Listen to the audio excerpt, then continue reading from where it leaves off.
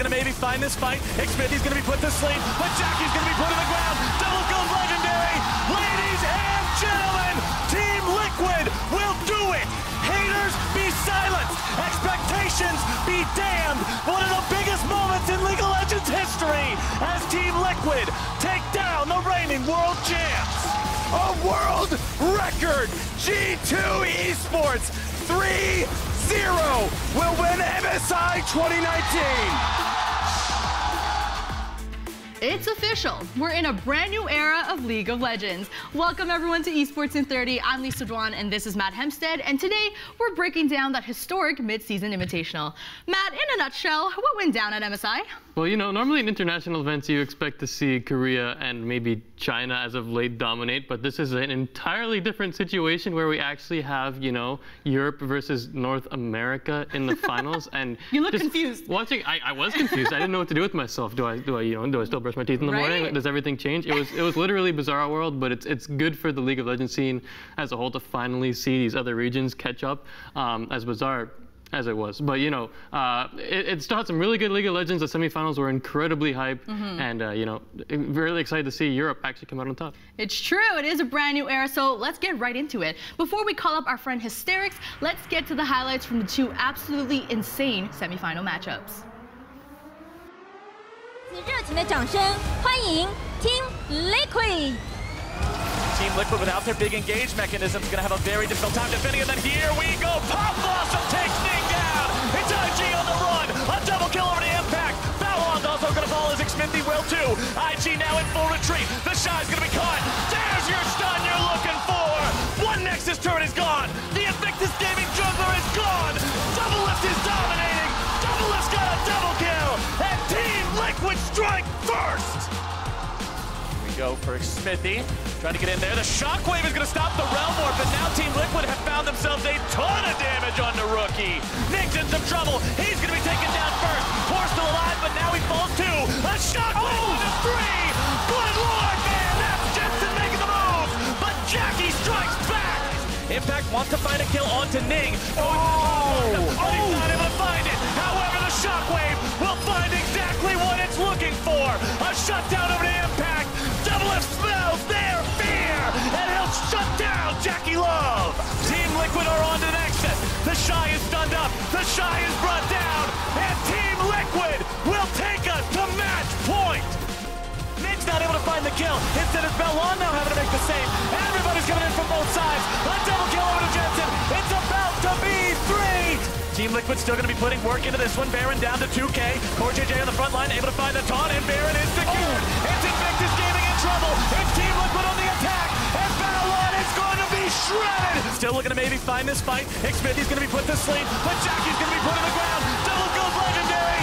Ladies and gentlemen, Team Liquid will do it. Haters, be silenced. Expectations, be damned. One of the biggest moments in League of Legends history as Team Liquid take down the reigning world champs.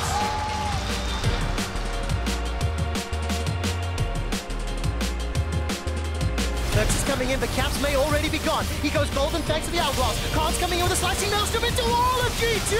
Caps is already down. Perks follows. There goes Faker, chasing down the Perks. Perks stays alive for now. Can't find the next act. All of a sudden, though, it's a 1-for-1. Support for AD. Yankos, as well as Caps, get themselves a reply back. Now Caps turns his attention to Khan. Faker's running low. He needs to get some regen. Whoa! He is popped by Caps. Caps is throwing out every single ability and turning his attention to Khan. It's a quadra kill. Caps goes all the way to the steps of the fountain for a pentakill as G2 equalize the series at 1-1.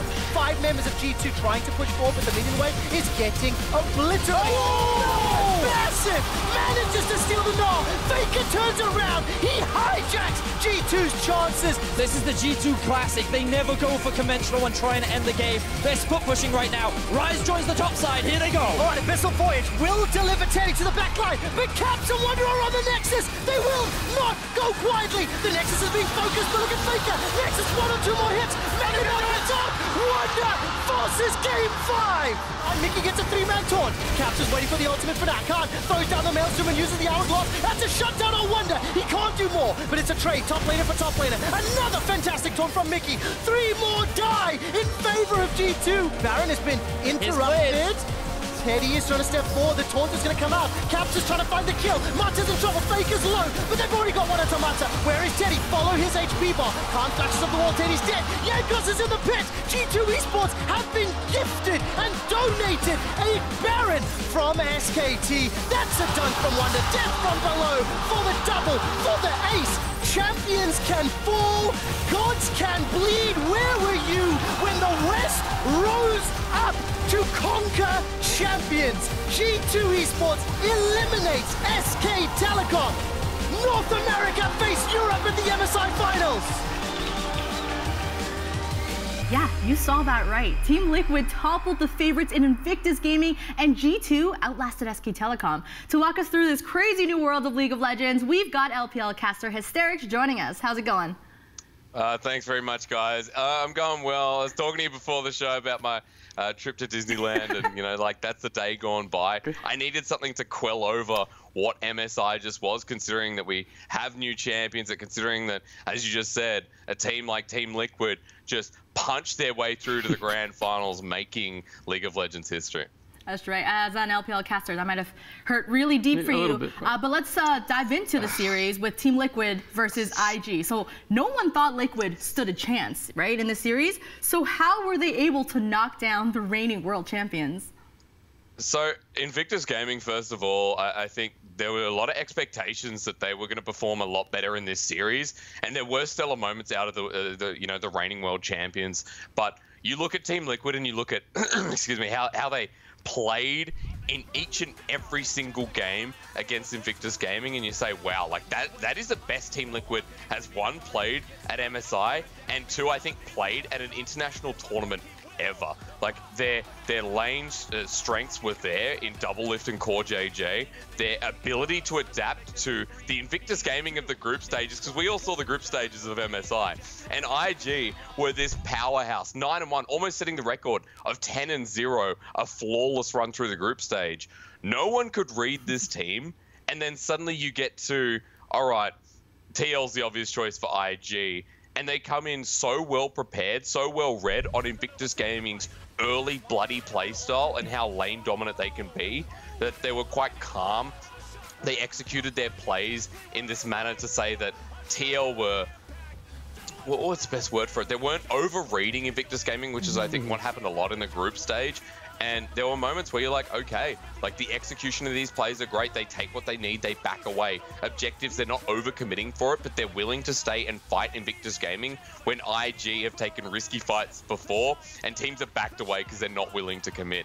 TL came into this like head first, and IG, I think, were caught off guard. They were just playing some of their sloppy League of Legends, but not in a way that they could ever return from. As an example, in one of the games, like, I think it was game 2 where you had a 1-3-1 composition out of IG, and they just weren't executing those side lanes. They weren't playing towards their win condition. And there's all these tweets coming up about IG. It's like, play your damn side lanes. Like, what are you guys doing? Why are you not playing towards your composition? And TL knew that they weren't, playing the style they should be in that game, and just ran over them. They were clean. TL were clean and set new expectations that IG couldn't keep getting away with this messy style that they showed in group stage. So do you think there was an element of maybe IG underestimating TL? I mean, there's the memes, right? NA doesn't do well at international events, so maybe they underestimated them a little? I think a little bit. That's a really good question, because knowing how Invictus Gaming came through the spring split to the mid-season invitational, there was a lot of, I guess, underestimating in that same caliber towards some of the LPL teams. So domestically, they were still, performing like, okay, some of these weaker teams, as they called it, fun games, towards weaker teams. Yeah, that underestimating factor definitely came into play. I think it does, but I don't want to take anything away from TL because of how clean and how good they were, even on the micro level of their executions to their team fights, that they just outclassed the world champions. So in a way, yes, but that is, not even close to the whole side of the story. I mean, also the entire tournament, Team Liquid never really strayed away from their style. I mean, it didn't always work in the group stage, but I mean, in the finals, we saw in the final game, you know, Smithy brought out Skarner, Jensen played Lux. So how did TL get these picks to work against a team that was so flawless and actually beat them twice in the group stage as well? Remember that IG in times past would pick out some of these fancy picks in the jungle as well, and even in the bottom lane, in the LPL final against Jingdong in you know, the group stage as well, we saw Jackie loves Draven. So it's not like some of these picks were unknown or that the meta couldn't change in a way in this best of 5, let alone the MSI that some of these picks could show up. For IG, like the way these picks worked is that TL with their strategy and their drafting were being, as I said before, they were adapting really, really well to Invictus Gaming. And when you run something like a Lux, you're going, all right, this is the all or nothing basket, because Lux can fall behind. Lux can have some abysmal fights when she's just not at that point. And in a team composition as well, like she facilitates many different roles. And I think when you say, all right, cool, TL are going to go for this, I called it sublime draft afterwards. I was questioning going into it. How, you know, like, what are you going to expect? Like, is this going to fall flat on its face? And is this how IG bring themselves back in? But there are just so many elements of TL that I didn't see coming, that as, I guess, a Chinese fan and as a Chinese caster, or rather LPL English caster, that I thought, okay, this shouldn't catch IG off guard, but it did in ways that I wouldn't imagine, if that makes sense, guys. Right, right. You know, as hurtful it was to like the LPL region and IG, this is a huge deal for like North America, right? Like they've struggled internationally for a long time, but now they've made the finals at MSI. So how much does this win showcase the progress that NA has made over the last couple of years? This changes everything, and I think you'll agree as well that this changes everything. There is no way that now we go into Worlds, we go into any future tournament and have that same ideology that North America or even Europe, you know, to that case, are not at the level that they, you know, like, I guess that they should be now. So we have these higher expectations, and we say that the rest of the world is catching up, and that's a phrase that I'm starting to run through the back of my mind and say, yeah, actually, I think, I don't know what you guys think, but like for me, North America was one of the first leagues I watched, and I veered off it as I moved towards the LPL and everything. But as I guess a North American fan, I wouldn't call myself that. For you guys, it is just uplifting to say that, okay, now we can do it, and we can actually head towards Worlds with our heads held high, you know, getting a finals position over what was the best team in the world. It's true. Yeah, but we've been through a lot. We have been through a lot. We deserve this moment. Just do. quickly for IG though, what now for them? You know, like this was a hard loss for them, I'm sure. So where do they go from here? Well, coming into summer, there's going to be new questions as to, you know, like what do IG do? Because you wouldn't expect any roster changes. We haven't heard anything. You know, we expect the same 5 players. You know, like Jackie Love, Baolan, Rookie, Duke and the Shy, technically, and of course, like Ning in the jungle. We expect to see them in summer and see kind of that development towards fixing what was a semi-final that I don't think they should be proud of. I don't think IG played at their height and at the world champion status. They, as you put it, underestimated TL, which, you know, I still think is a part of it. But for IG, it's about, okay, just kind of bringing yourself back to that point, that stable point, saying, look, we are a world caliber team and we deserved to be in the MSI finals, but we just didn't make it. Now we have to uplift and get to that point, because remember that, you know, they changed coaching staff at the start of the year. We lost the old coach Kim. We're now to a new coach Kim, Coach Karam, and you know Martha's still on the back end, and the organization's been very supportive. So there shouldn't be any trouble for IG to get back to that point. We expect to see them at Worlds. I definitely expect to see them there. I'd be surprised if they didn't make it. It's a new story of redemption for them to make sure that they can kind of bring the pride back to the Chinese region, but also show that they are the best group of talented members, or the best team from the LPL at the moment. Yeah, well, if things weren't crazy enough with, you know, the LPL getting knocked out in the semis, of course, G2 comes along and they also just take out SKT in a 5-game series, but obviously they had to really work for it, because this was not an easy series at all. So how did G2 outlast the legendary SK Telecom? I mean, this team doesn't lose on an international stage.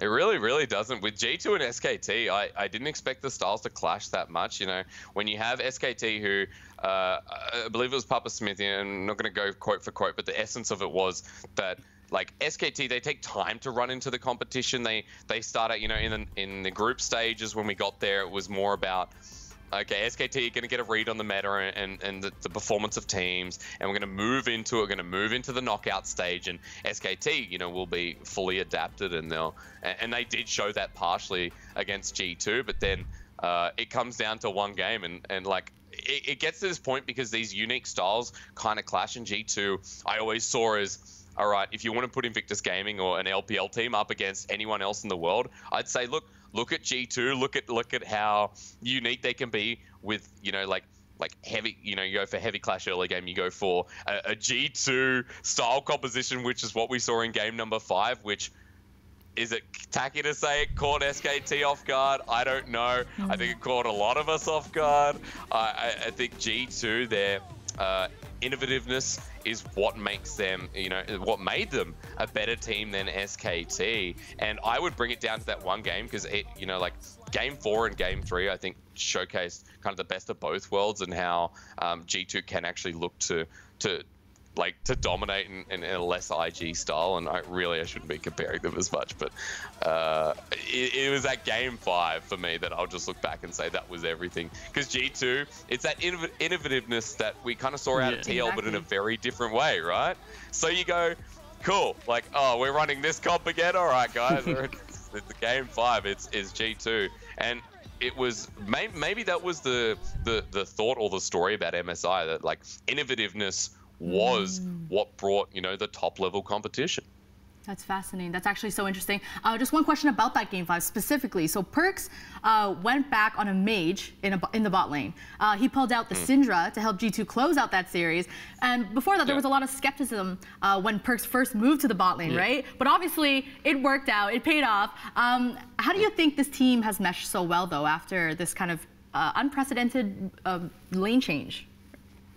I think when you look at like the veterancy of someone like Perks, that is a really, really big part of it. And you know, not speaking the inner workings of G2, but how Perks adapted from a mid lane position and then comes in and, you know, suddenly like the best AD carry in the world as a MSI, or rather, you know, the best AD carry in Europe. Is part of the veterancy. So there is a lot of credit for G2 for trying this out, and that experimentation being the keyword coming into it once again. But I think it's a synergy that's built up between Perks and Mickey X, and between the rest of G2, that has just made them such a good threat. And is it on the back of someone, you know, like Cap still being an absolute menace, or maybe the fact that Wonder was able to stand toe-to-toe with some of the best top laners in the world, proving that he is, you know, maybe the best top laner, the best Western top laner in the world for sure, but he goes above and beyond that. So the synergy that was built with G2 was a classic example in that game 5, right? You see a Syndra in the bottom lane, you're like, would this work with any other team? I wouldn't even give that to IG. Like, would you? No, I would put my bets on that one. Yeah, so there's a big part of me that says that G2, like, there's so much confidence between them. The players are meshed so well. It's like almost 1 in a million, or 1 in 1,000. Let's be realistic. Yeah. And it you know, could, on the back of Perks, like, that experience is showcasing that his professional history has come into this team, and even in a different role, it has changed the face of this European powerhouse that are now absolute kings of the world. So they definitely found a formula that worked for them. It's a weird one, but it works. It works. So there's one more series that we need to talk about, the first ever grand final between NA and EU. So let's check out the highlights for Team Liquid versus G2 Esports. What you think gonna happen? Do the joint.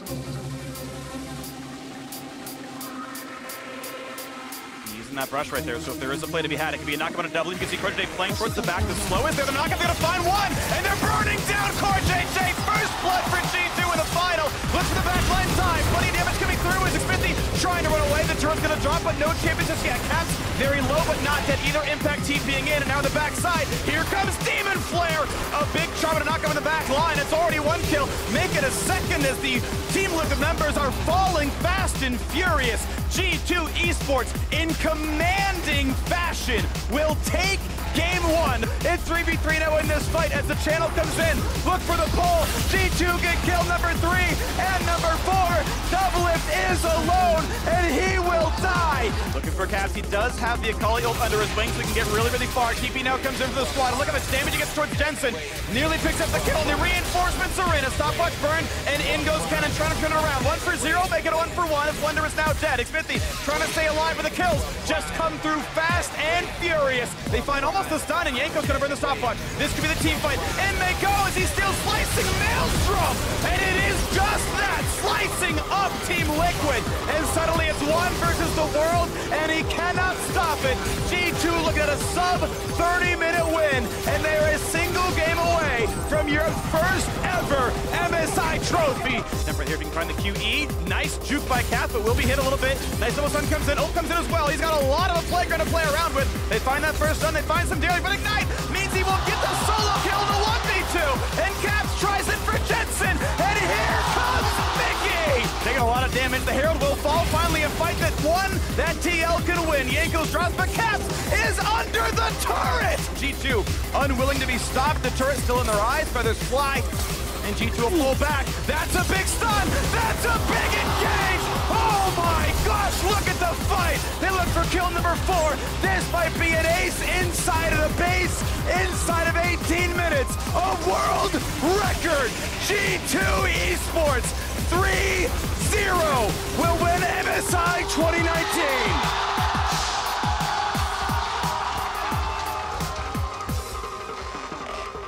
G2 didn't waste any time taking down Team Liquid to become the MSI champions. Hysterics, how on earth did G2 make this grand finals look so easy? It was just like G2 in perfect form. And I know there's been a lot of conversation about form and like how G2 were coming into this.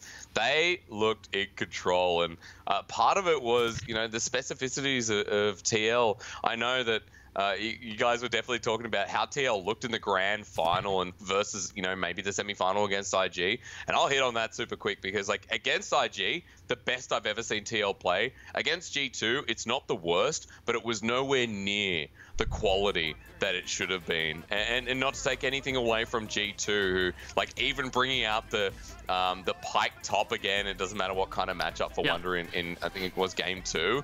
Like, the versatility was there once again, but then you have to look at TL and say, all right, cool. Like, what was the focus walking in on this series when after IG you say this is a different style, but the similarities are still there. Right. Yeah, I wanted to ask about that specifically because G2 and Invictus both seem to be pretty aggressive, especially in the early game. And TL had the read on Invictus, but not so much against G2. So what makes G2's aggression so difficult in comparison to what IG brings to the table?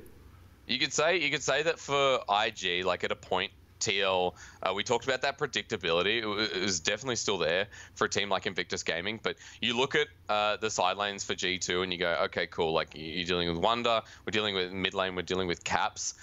Jensen was still playing. Like, Jensen played one of his best games against IG. You look at like the top lane for TL and you go, all right, cool. Like, what does Impact look like this as well? There are a couple of mistakes like here and there that TL, like, we'll get there. But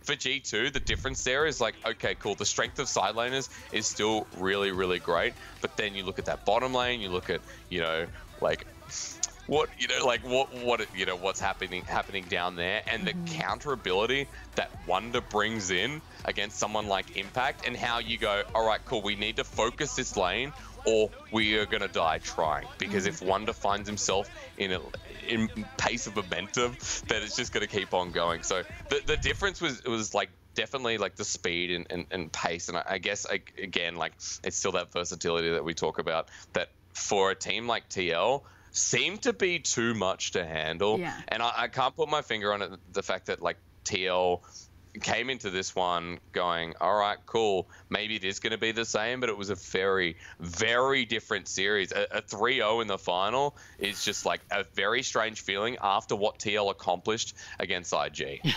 Let's focus on that bot lane, because obviously G2 had Perks and Mickey, and then on TL, Doublelift and Core JJ. And I think, honestly, we have to call it out, like, Core JJ made some uncharacteristically big mistakes that had huge impact. You know, everyone talked about that River, like what was he doing there in the first game? What was he? Was he lost? I don't know. I'm a little salty because I had faith in NA. But so looking at both sides, like G2 bottom lane obviously made plays to push their advantage. TL's bottom lane were unable to kind of match the same kind of pressure. So like from your perspective, how did they get that bot lane ahead, and how did they snowball the rest of the map and secure 3 wins in less than like 30 minutes in each game? Like a lot of the time, a fascinating stat is always looking at the jungle proximity and towards the bottom lane, because like with jungle proximity, you're like, okay, cool. You know, if it's focusing on the bottom lane, a lot of the time, and especially in these two teams, when you have, you know, stylistic matchups, you're like, okay, the jungle is going to make his way down here. And for just hitting on the point of like Core JJ's final, because his final was, again, not reminiscent of what we saw against IAG.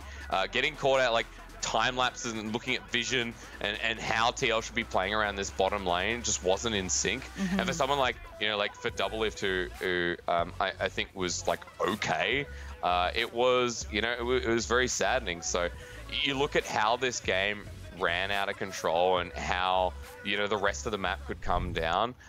You'd look at things like jungle proximity, and I'd look at it like mid to bot is not even a stat. I've been told off for that the LPL. They're like, mid bot proximity is not a stat, but like look at how this map can rotate and revolve and be versatile. And you know, with the amount of TLs, like the amount of just the bottom lane of TL, right? It was just such a big.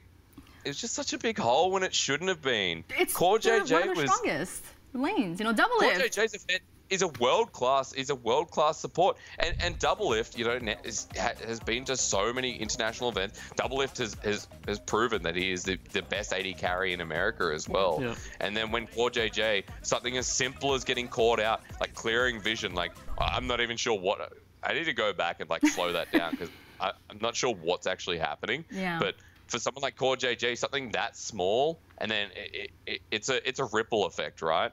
And then it just pulls one thing another, and then G2 can exploit that. Like, okay, caught out again and again and again, and like unable to secure vision, and it continues on to be this point where like TL are struggling through the bottom lane because of this one error that hurts them. So G2 can rinse and repeat and abuse and abuse. Well, so here's the thing, though. It's a good thing in a sense that this happened now for TL, because that means they can work on this moving forward, and hopefully at Worlds, where, you know, that's the biggest tournament of the year, so that they can fix this. I mean, we've seen the highs of Team Liquid against Invictus, and we've also seen that they're pretty inconsistent against, you know, span of 2 days. G2. So I mean, this result obviously hurts. What do they need to work on though going forward? Is it literally just expanding their playstyle, because at times we saw it was a little bit one note, or is it just consistency? Because we know, you know, guys like Doublelift don't always just live up to the expectations on that final stage.